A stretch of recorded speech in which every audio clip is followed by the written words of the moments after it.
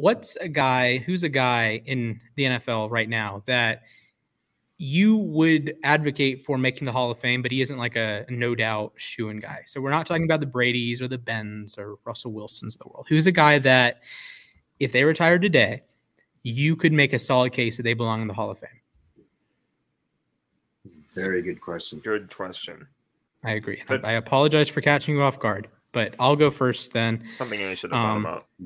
Yeah. My sincerest of apologies. I want to throw it up to Cameron Jordan, edge from the New Orleans Saints. He has not missed a game in his NFL career. He's heading right now 164 out of 164. So he's played every game from 2011 to 2020. He's played the first 4 this year. I think isn't his dad in the Hall of Fame? I need to fact check that.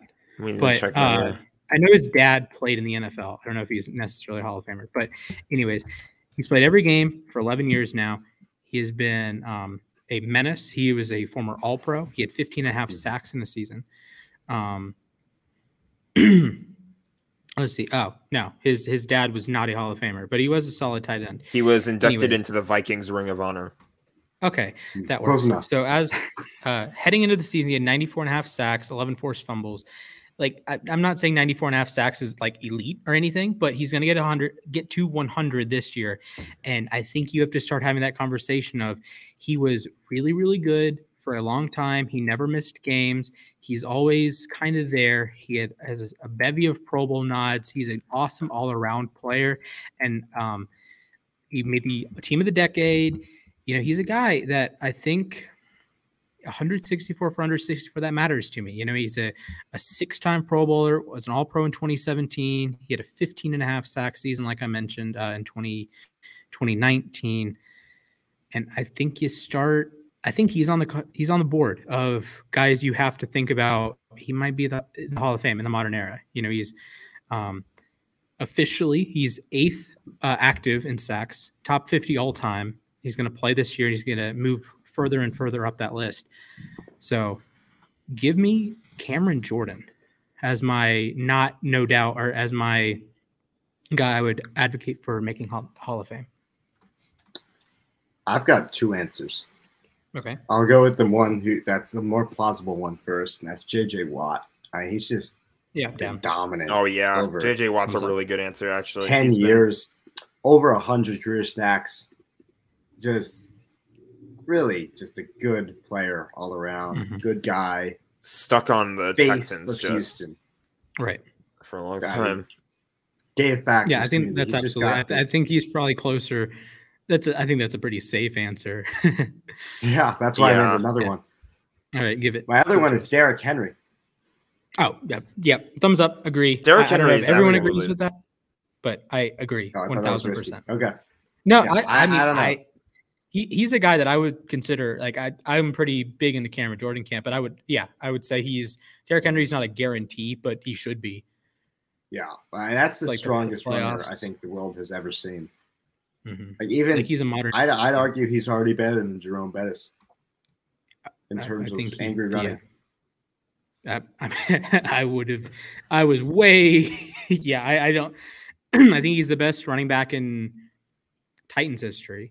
I think he's right there with Earl Campbell. I think he's a significantly better player than Eddie George was. Sorry, Eddie. But yeah, I'm down with both of your guys. Jack, hit me. Would you say Jalen Ramsey? There's kind of a little bias in there, but I feel like it's a fun one because his rookie year or like his time at Jacksonville, like we knew he was up there as a better cornerback, but he hasn't really shown it off until being a part of the Rams. He was an All-Pro in 2017. He was. Isn't he like a 4-time Pro Bowler too, I think? Something like that. I want to say he's a 3-time Pro Bowl. 3 times sounds more accurate. Yeah, I would say that. And I think he'd certainly be in my Pro Bowl guys right now. Yeah. All-Pro, maybe not, but it's 4 weeks. 4-time Pro Bowler. He's made the last 4, and he's a 2-time All-Pro. We need to see more of this, him playing at this level throughout his time with the Rams, and like maybe another team in the future too, if he leaves after his 5-year deal. Hopefully not, but he's only it is in his age 27 season. We throw that out there. Age 27 season. According to Pro Football Reference, he is number 119 on the defensive back monitor. I think I don't buy that, but he doesn't have a ring, so Yeah, he's better than that, but I do want to throw it out there. He has as many All-Pros as Mel Blount. He has as many All-Pros as Mike Haynes.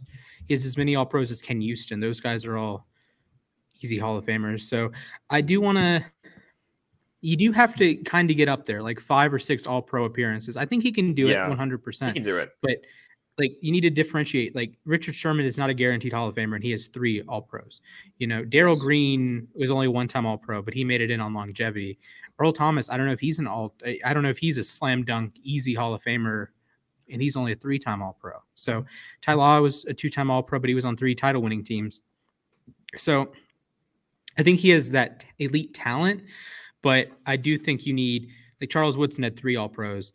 Champ Bailey had 3. Willie Brown had 5. You know, so just, you know, get that extra. Get a couple more All-Pro seasons. Get a ring, and then there's a real shot. I think. Yeah, I agree. Then you have more of like. Because you're competing with guys that have 4, 5, 6 All-Pro appearances. You know, exactly. Dion had 6. Rod Woodson had 6. I think I'll put it this way: he's on a Hall of Fame pace if he keeps playing the way he is. For sure. So, I don't know what I said PFF. What did I say PFF with? Did any of us mention PFF? You mean, I think you might have. Or maybe PFF. You said pro. I mean, I still agree, Austin. Don't get me wrong. Yeah. To an extent, at least. But okay, I don't recall. Maybe I said I don't know. Pro Football Patterson Reference. Patterson had a 90 PFF.